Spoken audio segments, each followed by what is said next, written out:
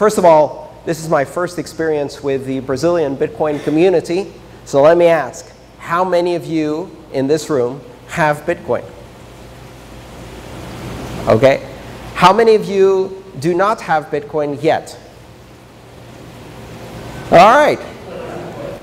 If you're sitting next to one of the people who do have Bitcoin, make sure that before you leave here today, you make them give you some Bitcoin. Not a lot, just a bit. Bitcoin is best experienced as a technology rather than explained.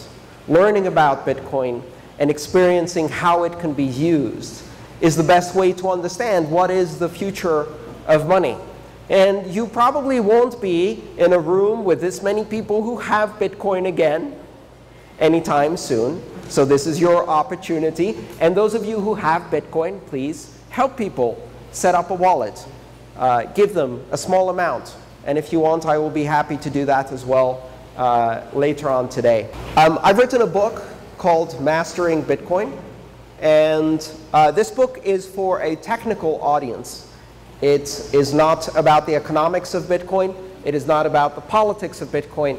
It is about the technology, how Bitcoin works, and how you build applications with Bitcoin. It was very important to me when I wrote this book to ensure that this knowledge could be shared with as many people as possible. And we started about 10 months ago a volunteer translation project. And more than 250 volunteers have been translating Mastering Bitcoin into 36 different languages, and 12 of those are complete. About 4 months ago, we completed the translation into Brazilian Portuguese. That book is available for free online as a PDF. You can download it from the website bitcoinbook.info. You can download the PDF.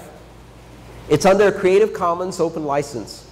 That means that you can not only read it for free, you can share it, you can sell it, you can mash it up. You can turn it into a university course or a high school course. You can use materials, photographs, quotes, any part of the book in any way you want. You can turn it into a rap poetry slam if you want. Don't do that.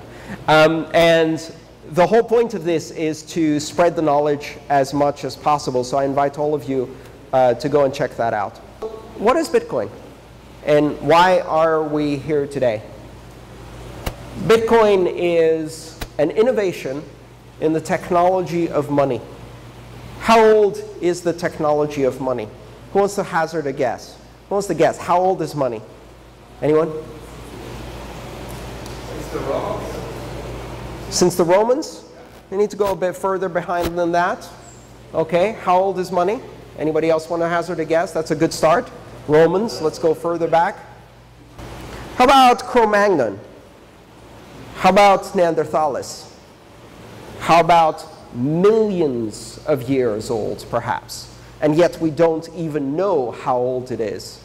Because what we have observed is that money emerges as a cultural artifact even among primate societies. Monkeys can learn how to use money. And so we believe that money is the oldest technology humans have developed. It is older than fire, it is older than the wheel, and it is perhaps as old as language itself because money is language. Money is a form of language. And in these million years of development, money has experienced maybe 4 major technological changes. Money as abstract token, shells, beads, feathers, bones, things that are scarce in an environment, easy to transport, have aesthetic or primary value, and are used as an abstraction to express value to each other. Nuts, seeds, colorful feathers, beads, seashells. We see that throughout human society hundreds of thousands of years ago. And then the first major revolution in money was the use of precious metals in pressed coins, which goes back to perhaps Babylonian times, certainly popularized by the Romans, as you mentioned. That's the first technological adaptation of money.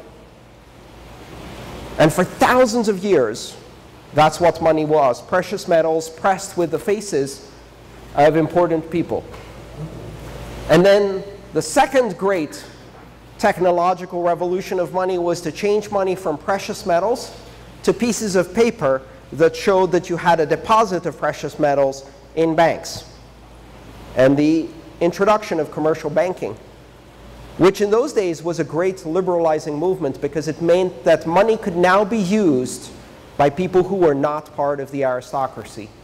Until then, kings used precious metals, merchant class used precious metal, but most of the rest of society didn't really have access to the basic banking capabilities. And when the introduction of commercial banking and paper money, money changed. And it changed and it became a great equalizer, and it gave opportunity to millions and then billions of people. So let me ask you, how do you think people reacted when paper money was introduced? Oh, that's a fantastic idea. Paper money, it makes perfect sense. It's light, I can carry it easily, I can give it to other people, they can exchange it for other paper money that has different numbers on it. This is much better. No, that was not the reaction. That was not the reaction. The reaction was, that's not money. That's not money. Give me real money. I don't believe in your fake money. I want the real money, the money you can bite to see if it's silver or gold, the money that has the face of the king on it. I want the real money. This paper money that's like a deposit slip for a bank account that maybe holds gold, who the hell knows? That's a scam. Now, the Italian master of scams, Mr. Ponzi, had not been born then, but if he had, they'd call it a Ponzi scheme. They didn't know what a pyramid scheme was, so they didn't call it a pyramid scheme. They just called it fraud.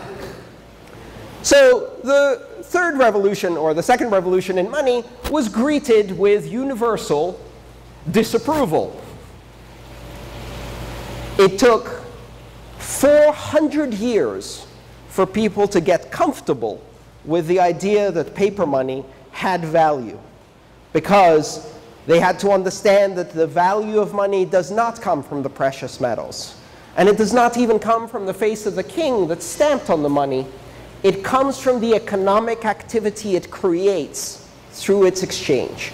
It comes from the social bonds it creates. We make money valuable by using it. Money is a great societal illusion.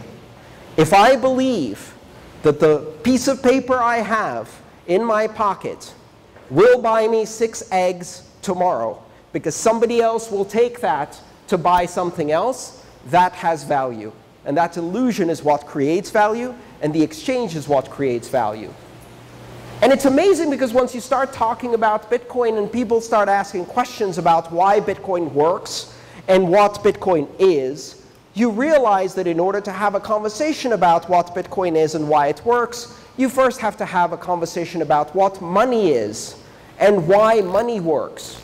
Because, ironically, the most important technology we have in our society is never discussed in school, is never discussed in science, is almost never discussed between parents and their children. And yet children ask the most interesting questions about money. Mommy, why can't we have more? Why do other families have more than we do? Why can't everyone have more? Why can't we make our own? These simple questions that children ask, and most parents have no way to answer that. What do you say?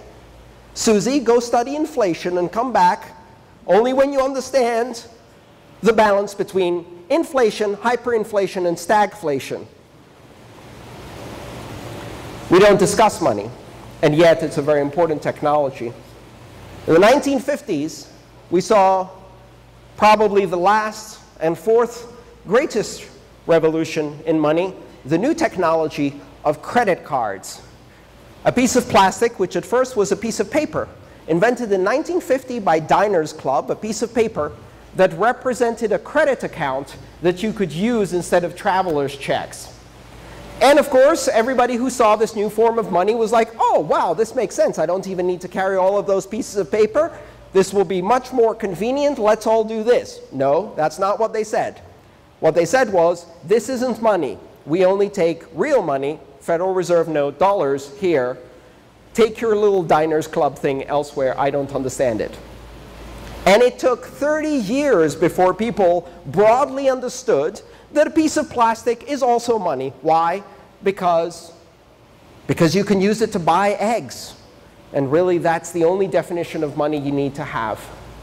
And now, almost 1 million years into this technology, Bitcoin comes along in 2009. And everybody goes, oh, that's brilliant. We don't need banks. We don't need governments. It's completely decentralized. Let's all use this. Not quite. What they say is, that's not money. It's a Ponzi scheme. It's a pyramid scheme. It's fraud. It's not money. It has no value. It has no face of a king or a queen on it. It doesn't have the official approval of a government. How could it possibly be worth anything? And yet I pay for my plane tickets with it. And somehow this not money allows me to get into a large steel tube and ascend to 37,000 feet and be transported across continents. That sounds like something that is money. I have been living on Bitcoin for more than 3 years. It is the vast majority of my income. That kind of sounds like money. I can use it to buy products and services. I earn it by selling my own services and products. That kind of sounds like money. But it's not money as we knew it. After 1 million years, we are now standing at the beginning of the fourth revolution of money. And we have money that is independent of governments and independent of banks. Money that allows every one of us not to have a bank account on our phone, but to have an entire bank on our phone. I have an application here that can generate 2 billion account numbers, that gives me access to international wire transfers, that allows me to do merchant processing, import-export commerce with any country in the world, and transmit and receive money at the speed of light anywhere for very little fees. I don't have a bank account in my pocket. I have a bank. Because banking is now an app. And I am a banker. And you are a banker. And you are a banker. And we are all bankers. Because none of us are bankers. And that fundamentally changes our relationship with money. And this money is not owned by any government. It's not controlled by any nation.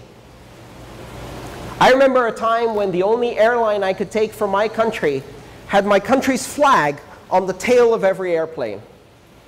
And the only phone company that operated in my country was the national phone company that had its flag on the top of the building. And those were ridiculous ideas. The idea that you can only have an airline that belongs to a country and have exclusive monopoly over all airline operations is ridiculous. Why is it so ridiculous to think that the idea of a national currency with the flag of a nation on it that has complete monopoly within a country, why is that not ridiculous? It is. We just accept things because they've been that way for as long as we remember, not because they make any sense. And so now we have other options. Bitcoin allows us for the first time to have choices in the number of currencies we use. And it's important to understand that we have to look at Bitcoin from a different perspective.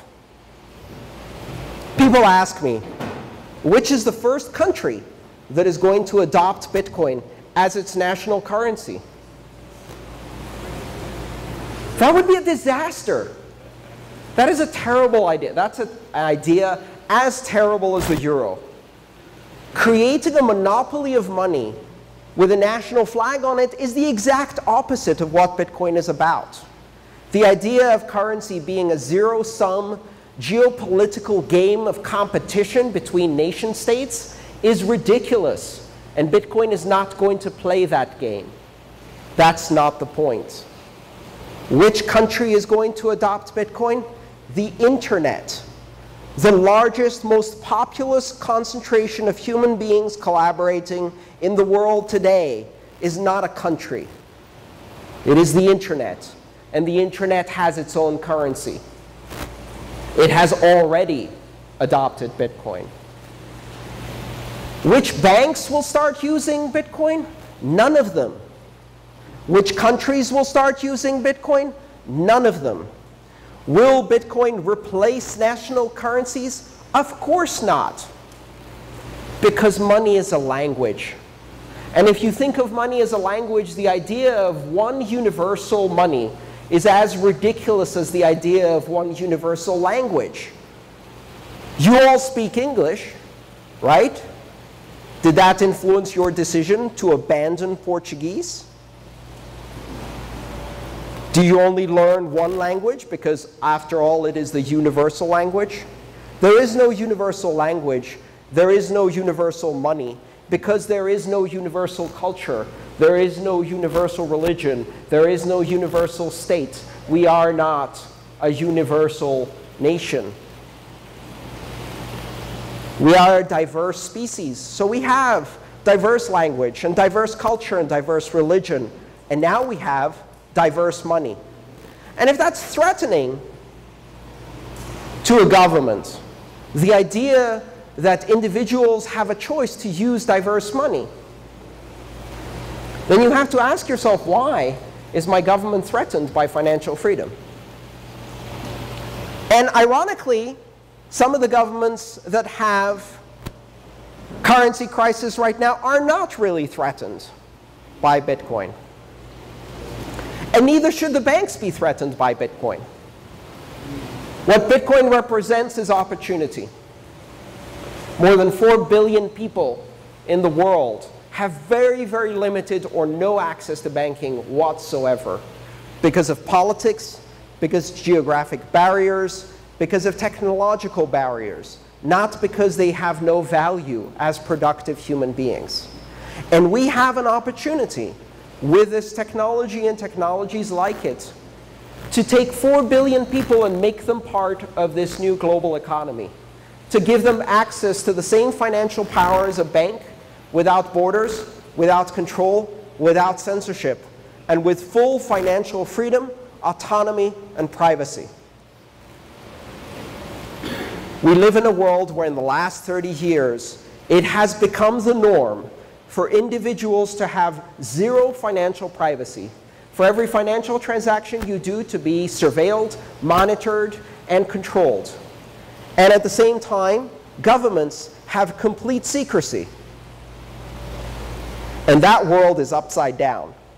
Because the world I want to live in, individuals have privacy.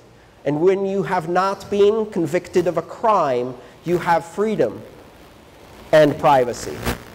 And governments have no secrecy and full accountability and transparency because, after all, they're using our money. It's not theirs. And Bitcoin actually delivers that promise. It delivers privacy at an individual level that protects you against surveillance. And it creates a global public ledger that, when put in the hands of government, forces them to have transparency and accountability. Let every day be Panama Papers Day. So what Bitcoin brings, especially for a country like Brazil, is the opportunity to create diversity in finance, to give people choices to use multiple currencies, to unleash innovation and creativity, to help entrepreneurs build completely new businesses, new financial models, a new system of financial services to serve a completely different population that has never been served before.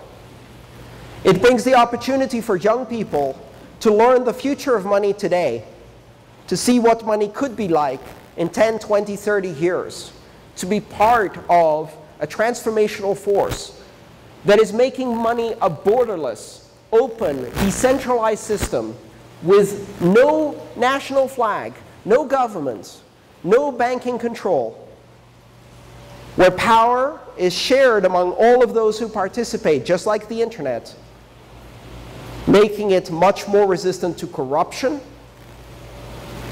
and serving the people who use it directly. And what do we need from governments and banks in order to do this? Nothing. Preferably nothing for the next 5 years.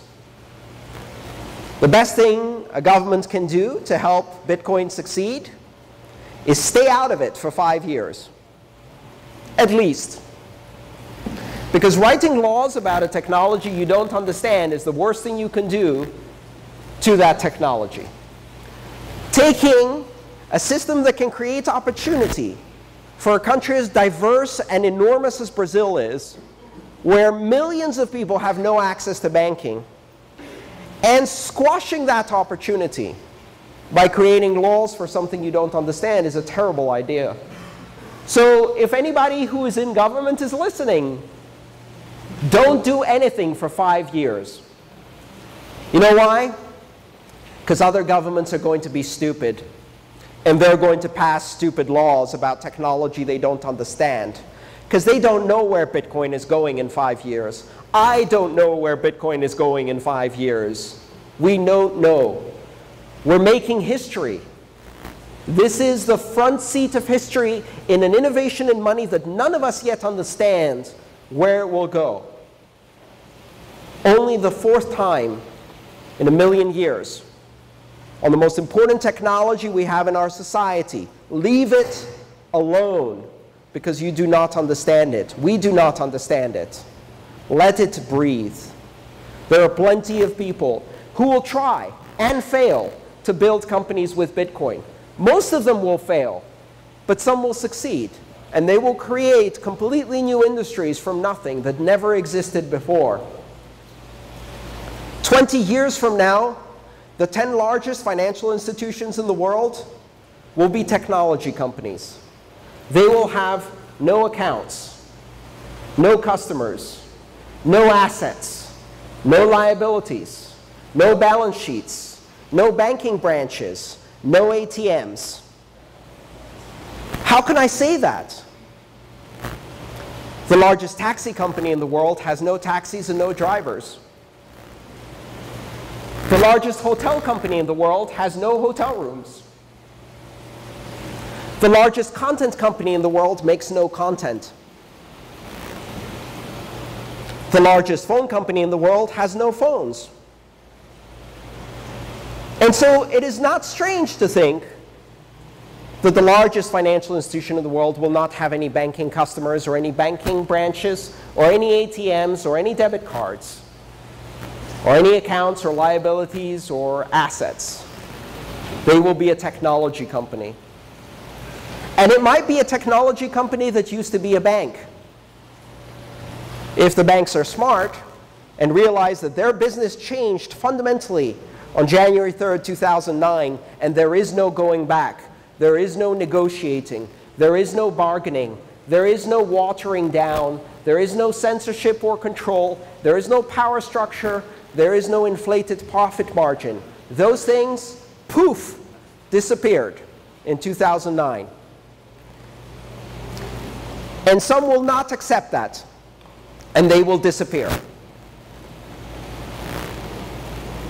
15 years ago, the top 5 camera companies in the world were Kodak, Polaroid, Fuji, Nikon. Kodak invented digital photography in 1976 and buried it because they were terrified of destroying their primary means of profit, which was selling the films and chemicals to process analog photography. And so they buried it. And they didn't take advantage of it. And they sat back and continued to milk their industry for 25 years until one day, in the middle of the first decade of the millennium, a company that was not a camera company shipped 1 billion cameras. And that company was Nokia. And they had no way of anticipating that. And overnight, the camera business disappeared. And today, the top 5 camera companies in the world, Nokia, Samsung, Motorola, Apple, Google, none of them camera companies. And where is Kodak? Bankrupt. Polaroid, bankrupt. Fuji, almost bankrupt. Nikon, almost bankrupt. And they're all doing digital photography as fast as they can and failing. This can happen to banking, but it doesn't have to happen. Instead, in many countries where banking is an important service to deliver to real customers, where the importance of reaching banking out into rural populations and giving people control over their money and helping them achieve financial security is an important goal for banks, Bitcoin is not a threat. It's the greatest opportunity these banks have ever had. And those banks that achieve this opportunity will win. Brazil is going to be a hot spot for these financial technologies. It is a country with massive inequality, but massive opportunity, with a young and educated professional population that can achieve amazing things, with an enormous rural population that is cut off because of geography, that can be reconnected with the simplicity of a text messaging phone and Bitcoin, and have full financial control and freedom, again. And so I see great opportunity and promise in Brazil. And that's why I have been so excited to be here and to be part of this amazing Bitcoin community. Thank you. You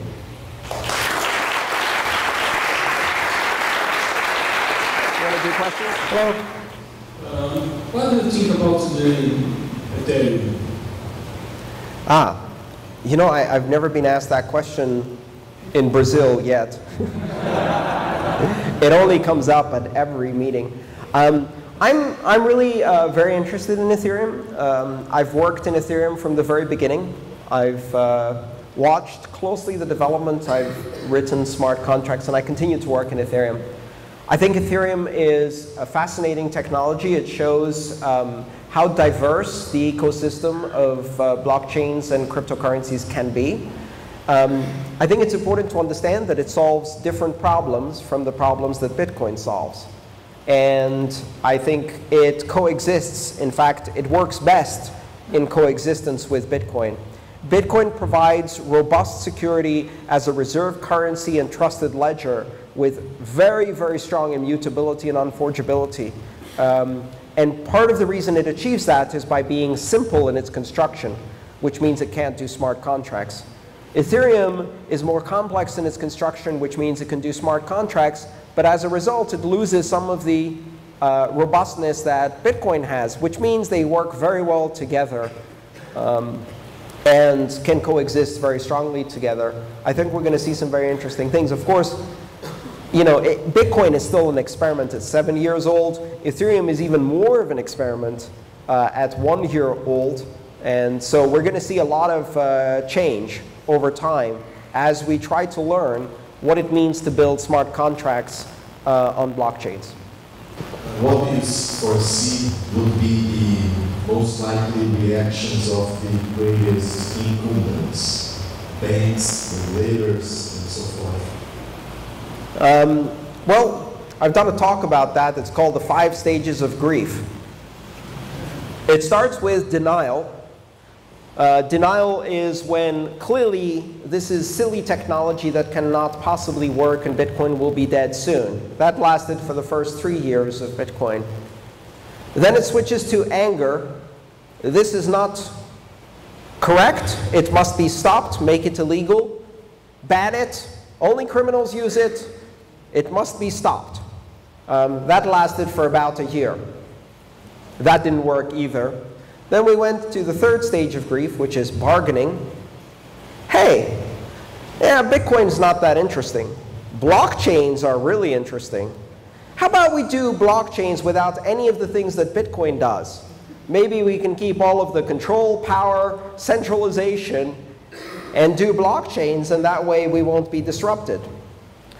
That's been since the middle of 2014 until today. That's not going to work. The most interesting things that Bitcoin does is because it's open and decentralized, uncensorable, immutable, and unforgeable, you can get some advantages with blockchains, but you can't get all of those advantages. And then we're going to go to depression. Aww. But we had such a good run for 2 centuries. Why is everyone taking away our business now? Why do young people not want to bank Monday to Friday, 9 to 5, with high fees? Why do they want all of these cryptocurrencies instead that work 24 hours a day? It's unfair. And finally, acceptance. At which point I'm hoping that the banking industry will find that if you want to reach customers, if you want to make this an economy not of the 2 or 3 billion of the most privileged financial people, but you want to make it one global, 7.5 billion included human beings, Bitcoin is a solution, not a problem. It's a promise, not a threat. And then we all win. Hey, I'm glad to be here. About the decentralization. What do you think about the centralization of mining in China?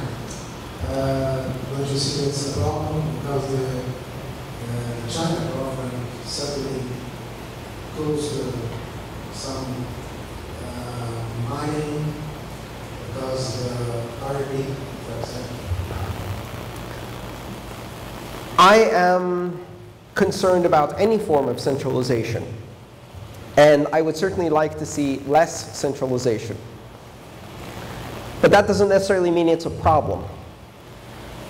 The centralization in mining that we have today in China is the result of a very specific technology adoption curve that goes from CPU, GPU, FPGA, ASIC over a period of 4 years, with each change in architecture offering a 10,000 increase in performance, which means that all of the equipment is obsolete within 2 to 3 months, which requires massive capital, access to chip factories directly as possible. It means that selling chips to others doesn't make economic sense, because if you keep them and mine them for 2-3 months until they're obsolete, you win more than if you sell them. And it means that, of course, access to cheap electricity makes a huge advantage. All of these factors together have created an enormously fast curve, but also centralization, primarily in China. And yet, we reached 16 nanometer fabrication, which means that the days of 10,000 performance increases and 2 to 3 month obsolescence are over. Moore's law is the fastest technological law we've had, except that compared to Bitcoin CPU to ASICs, it's slow. It's 5,000 times too slow. And so over the next 2 years, we will not see a 10,000 time improvement. We will see a 2 times improvement, and that's really slow. And that means that instead of the equipment being obsolete in 3 months, it will now have a shelf life of 2 years. And that means that having chips and mining with them instead of selling them is no longer an advantage, because you have all of the risks of warehouses and operations and government interference on electricity prices, whereas if you sell the chips, you can make a lot less risky money. So what led to centralization of mining? All of those parameters no longer exist. Mining changed about 6 months ago when we reached 16 nanometer. The problem is we haven't seen that. It's going to take about 1.5 years before you see the ripple effect throughout that industry. And the halving is going to be very important. But I don't think the centralization is going to last. The centralization was an artifact of performance increases that no longer exist, of limited shelf life that no longer exists, of advantages of centralization that now become risks of centralizations. Because if you put 100,000 miners in a warehouse and you lose power for 2 days, your entire profitability is wiped out for the month.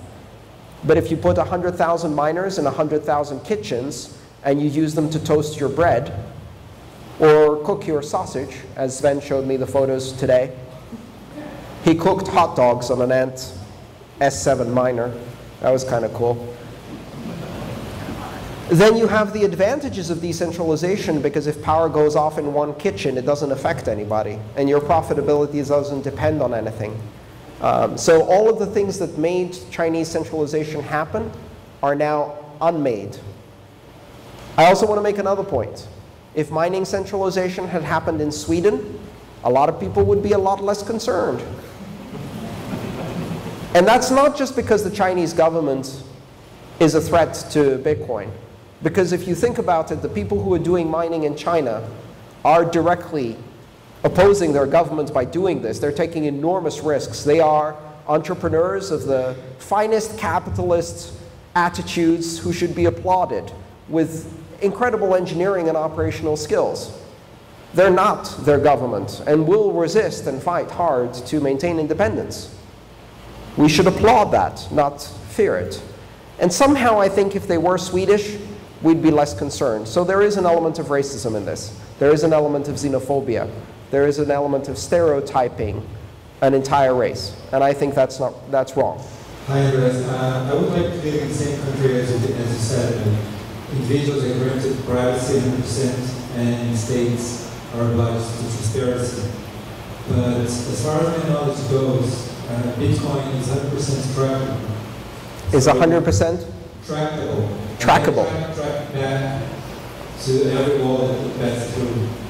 So how can you ensure 100% privacy to individuals and to their own private transactions through Bitcoin or any other cryptocurrency in a world like this, especially with technologies like OneName that somehow goes in a direction where individuals trading may be forced to somehow identify themselves? Thank you. Yeah, that's a great question. I think you've got to understand that Bitcoin is not 100% trackable. Maybe it's 75% trackable right now. If you compare that to Visa, which is 100% trackable, every time you make a Visa transaction, it's not just the Brazilian government that's watching you. It's like 10 different intelligence agencies all watching you at the same time. In fact, it's probably illegal for the Brazilian government to watch you. So what they do is they probably outsource it to Argentina, and you watch the Argentinians. That's usually how it plays out. It's a nice way to get around democracy. Payment systems as we have them are 100% trackable. Bitcoin is 75% trackable now, but it's getting more private and will continue to get more private as time goes by. We have incredible innovations in the pipeline that take it from something that is partially trackable to something that is less and less trackable. And you've got to understand there's a difference between mass and individual, right? Bitcoin makes it possible if you have an individual who is suspected of a crime, and if there is proper judicial process to seize their computers and their wallets and see their addresses, to track everything they've done.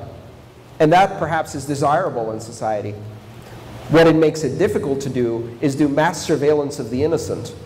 And again, that is desirable in society, that you can't do that, or certainly can't do it easily. But there's more inventions coming down the pipeline. Stealth addresses, confidential transactions, remixers. There's hundreds of other cryptocurrencies that you can convert your Bitcoin into and out of very easily. The entire system opens up a lot more freedom and privacy.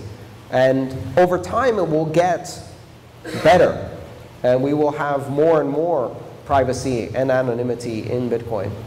So, and if you look more broadly than Bitcoin, there are certainly other cryptocurrencies that offer even more privacy and anonymity for individuals.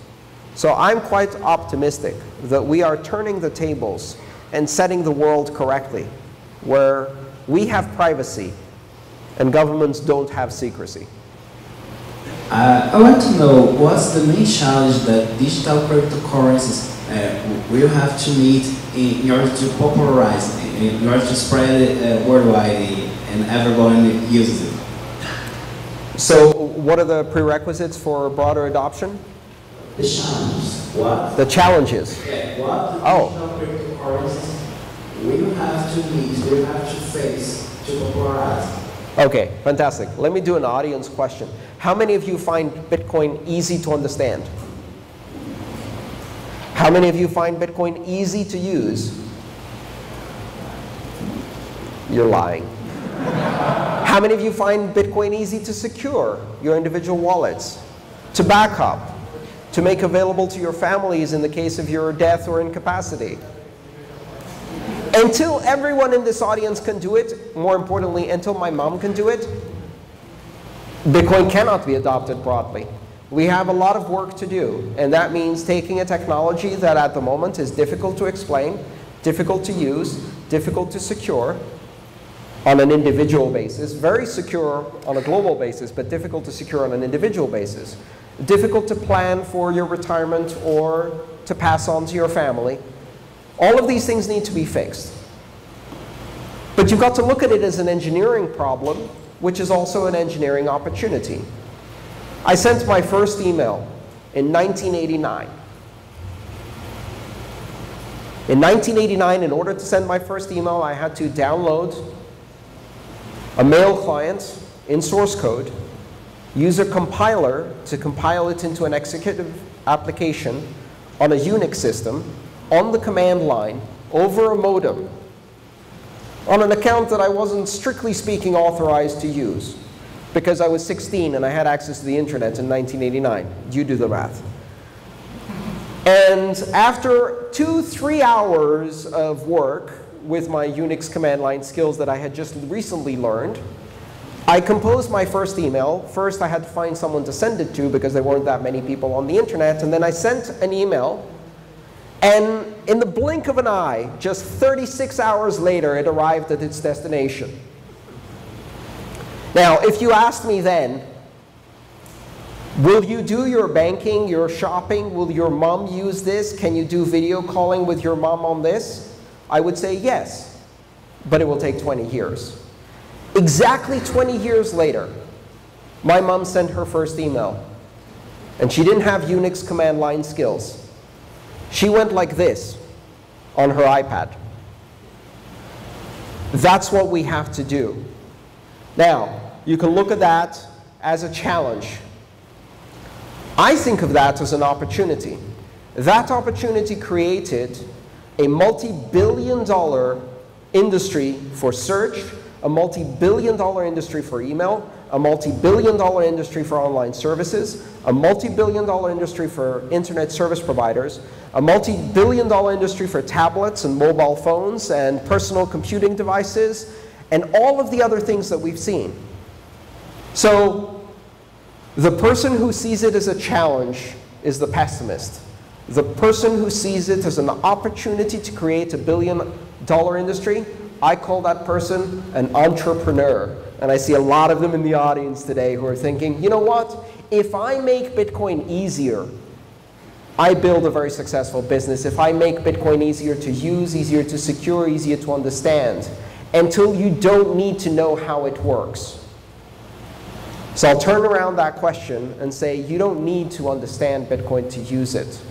Because I guarantee you, there are not more than 2 or 3 people in this room who understand how TCP/IP windowing, Las Vegas QoS properties within TCP work, how an HTTP protocol message is formed. Anybody? 1, 2, 3. Boom, bingo. And those are the developers in the room. And we all use the internet without needing to understand any of that. Bitcoin is successful and will be adopted broadly when you don't need to understand anything about how it works, and yet you can use it, and then my mom can use it. Andreas, let me Hey. do this. Besides the video that already said to us, what do you think about the role and the future of the altcoins?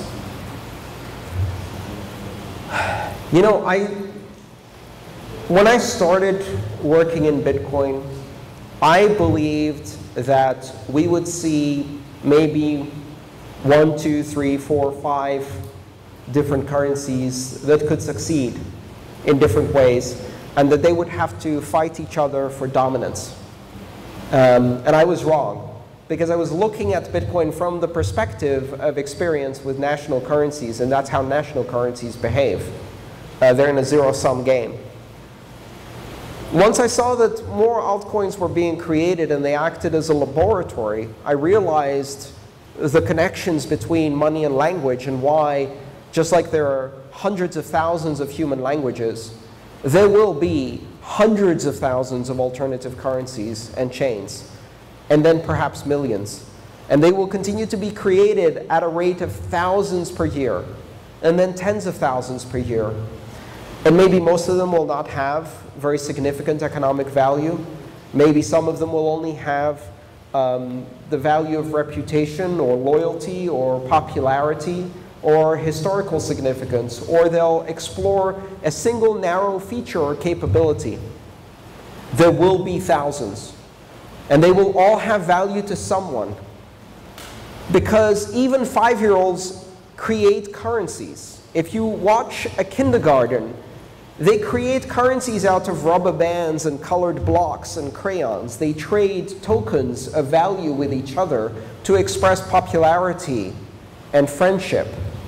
So human beings create currencies. It's a natural process. It's an evolutionary imperative. So we will create thousands of them. And they may not have the same interest or value, but they will be powerful. You know, I say sometimes, people think it's funny, but imagine what happens when you have Justin Bieber coin. Now, for one thing, that's a horrifying idea, Justin Bieber coin. But at the same time, if that was created today, it would very quickly have more value than at least 15 national currencies.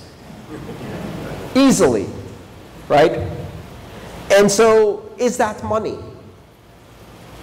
It is to a Justin Bieber fan. It's meaningful, it's valuable, it's exchangeable, it creates loyalty and social connection. We are redefining how we see money from a field of narrow perspective and monopolies to an explosion of diversity that will flood our brains with thousands of currencies. And hopefully one day it will be so easy to use any of them that it will become irrelevant which currency you use, and currency will simply disappear into the background. Part of my question was almost the same. I would just add that how do you feel about all these private companies that are trying to get to the blockchain part of the thing, and trying to implement the consensus that just applying to private blockchains? And how can this be, if it can be still, if it can be productive, or if it will be just another altcoin that maybe it's just another form of coinage or something like that, and how other forms of discussions like the core and plastic things form can affect the broad use of financial systems which rely on some kind of stability. Very good. Let me take the first one, and then I'll try and tackle the second one. We don't have enough time, perhaps, for a broad discussion about scaling classic and core. So to the first question, what happens when private companies make private ledgers and private blockchains and private coins? How many of you work at a company that has an intranet, that uses an internal network with an internal wiki and an internal email system? Right? How cool is that? It's not cool. And yet, when the internet started, a lot of companies thought that that's great, but the internet is going to be full of perverts and criminals and fraudsters and weirdos, and anyone can publish, and that's a terrible idea because most of it will be crazy ideas. So how about we take that and we make a closed system where we control who publishes and who connects, and we make a nice system that is suitable for all ages, kind of a Disney version of the internet. CompuServe, AOL, Prodigy, all of these systems that companies built, they failed. And the reason they failed is because they misunderstood what was the value of the internet. It wasn't the ability to send and receive data. It was the equalization of everyone as both producer and consumer, and the opportunity to have an open environment where everyone has the freedom to speak and be heard by anyone, anywhere, without controls, without censorship. That was the real value of the internet. And the real value of Bitcoin is a borderless, global, uncensorable, open system that allows anyone to innovate and access without asking for anyone's permission. And if you take that and you turn it into a closed, borderful, censored, controlled system, it is boring. It will generate profits for some, but it's not interesting in the broader sense. And once you create all of these little systems, you will have to connect them together. Bitcoin is the internet of money. If you build an intranet of money, eventually you'll want to connect it to the internet of money. And you'll connect it via Bitcoin. So Bitcoin is the interesting blockchain. The others may be interesting for narrow purposes, just like the Justin Bieber coin is interesting to Justin Bieber fans. You know, the JP Morgan Chase coin will be interesting to JP Morgan Chase executives and very few other people. Certainly won't be as successful as Justin Bieber coin. When it comes to classic and core, I think it's important to understand that Bitcoin is undergoing a debate. And in the traditional systems of money that we know, when a debate lasts too long, the boss stands up and says, that's enough debate, here's what we're going to do. Well, there's no boss in Bitcoin. So no one can say, that's enough debate, here's what we're going to do. We have to all agree. And Bitcoin is difficult to change. And the process of changing the difficult to change Bitcoin is loud, and it's noisy, and it's full of debate and argument and accusations and drama. Where I come from, we call that democracy. Now, you may not have seen democracy in financial systems before. It may be a new phenomenon. But that's not a problem for Bitcoin. That is its greatest strength. The fact that no one can impose a decision on everybody else. Core can't, even if it might look like they can. Classic can't. They each hold veto over each other. Consensus is much more broad and nuanced than we understand. And democracy looks messy. If you want efficiency, then just put one company or person in charge, and you will get efficiency. The price is freedom. We buy freedom by paying the price of inefficiency. And I will make that choice every single time. Thanks.